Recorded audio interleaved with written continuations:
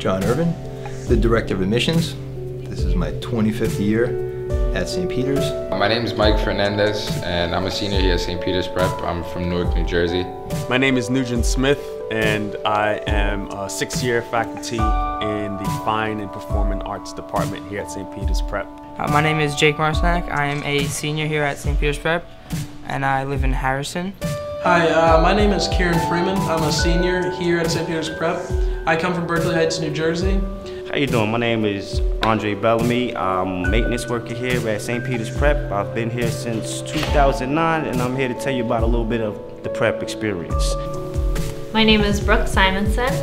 I am a freshman and sophomore English teacher at St. Peter's Prep. Hello, my name is Steven Martinez. I'm currently a senior, and I'm from Fairview, New Jersey. My name's Anthony Keating, and I'm a faculty member here at St. Peter's. I also moderate student council and the mock trial team.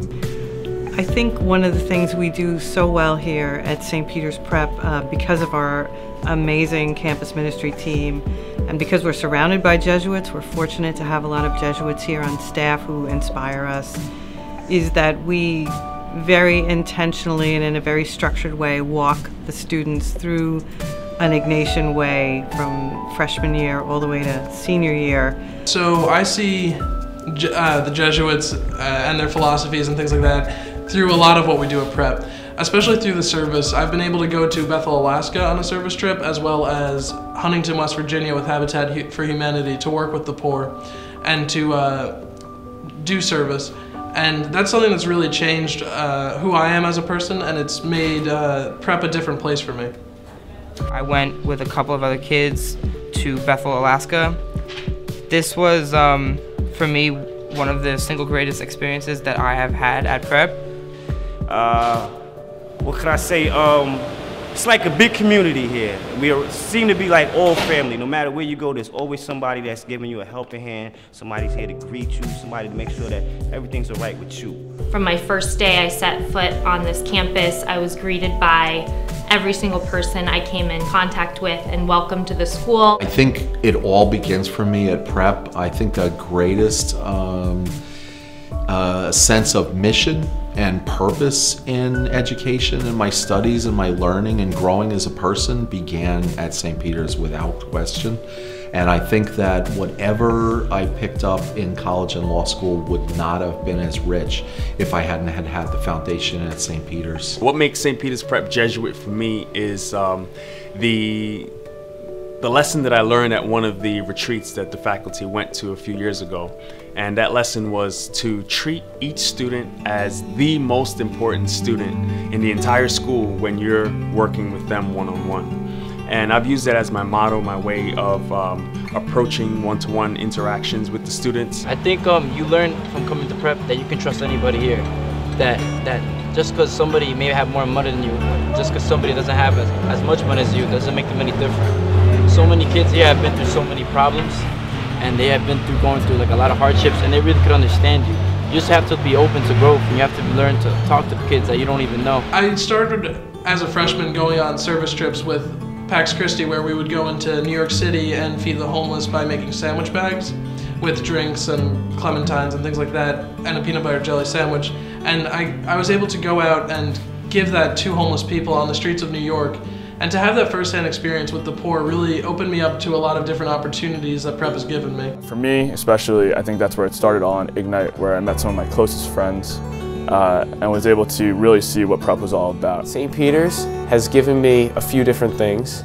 The first being the knowledge of what it is to be a well-rounded person, not just a well-rounded student. Yeah, so coming to a Jesuit high school, I've had the opportunity to really expand my faith as well through Kairos and Emos retreats. And I've really had the opportunity to reflect a lot. Reflection is a huge part of Jesuit education and something that they've really instilled upon us here at Prep. I chose Prep because I know that it can challenge me mentally and physically, and it's doing just that. Throughout the summer of football practice, we push each other on and off the field, making each other better in the classroom. If somebody's struggling, we go and help them at any point in time. And that's what I grew to like about this school. Like, I feel like I'm part of a big family. I also think that one of the other things that's really important is that applying Cura Personalis to myself. So being very in tune with popular culture, being in tune with the things that the students' lives revolve around. So knowing a little bit about the latest music, knowing a little bit about the latest fashion, knowing a little bit about the latest video game craze is really important in the sense that I can actually make genuine connections with the projects that we're making in class, the conversations that we're having in class, to the things that they're really interested in. So it makes it an authentic experience, and the students tend to respond in a very special way when I approach it that way. So I'm very blessed to be here, and I think so many of the guys that travel often an hour a day to get here, and some don't leave until 9 o'clock. And this place is alive, and that's what makes it very special to me. Last summer I went on an immersion trip, CDOM in West Virginia, and it was a great experience. It was almost like football related, as I got to work with a certain group of team and just work as a team to build and help the community in West Virginia. And I think that's why a St. Peter's Prep student is very, very a responsible student and someone who can do anything. I think they can go into the business world, you know, they can go into journalism, they can go into archaeology. I teach sophomore American literature, and American literature is a challenging course. We read a lot of texts that some schools have banned. Some of the texts are To Kill a Mockingbird, Catcher in the Rye, Huck Finn, Fences, and teaching this course has been very challenging for me. It was especially challenging my first year, but I think I've grown a lot as a teacher, and I think I've grown a lot closer to my students in the challenging conversations we have in class, and I've really noticed how they've been able to embrace some difficult topics and to be able to have open conversations and to think really critically about the texts we're reading. And I really appreciate that St. Peter's Prep allows these texts in our curriculum, because I think it's a great way to inspire growth and critical thought among our students, and to really incite productive conversation about a lot of the topics they face on a day-to-day basis. For, I'd say, 90% of the students who ultimately register decide that St. Peter's is the school for them. That's what they'll say, that their time here, whether it was freshman for a day or the higher achievement program, you know, was the defining moment for them, that they just felt something different about St. Peter's than the other schools where they may have spent some time. Now, what exactly is that feeling? I don't think any of us can describe that accurately, but for those who've been part of the prep experience, it's just, it really is just a feeling. I can, you know, authentically say that when they do leave prep, that I feel that they are citizens of the world, and they understand that there's a world outside of themselves, a world that's bigger than they are. St. Peter's Prep students are eager, and they want to collaborate with the world. And the wonderful connections that they make here with their prep brothers is something that I think they keep forever.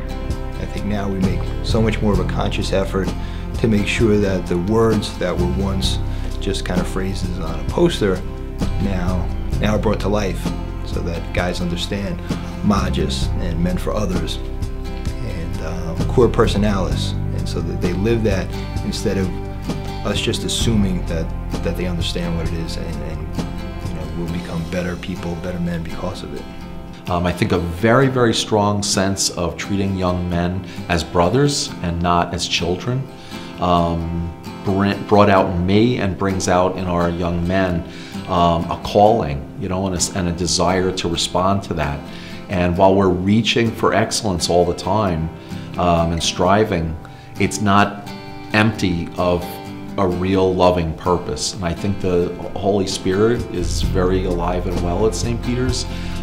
What truly makes it Jesuit is the idea that every student is uniquely created by a loving God, and that by those students becoming who they most fully are, they are embodying that love and giving glory to God by doing that, and that everyone's uniqueness is a gift back to everyone else within the community is such a beautiful, I think, foundation to everything we do here at St. Peter's.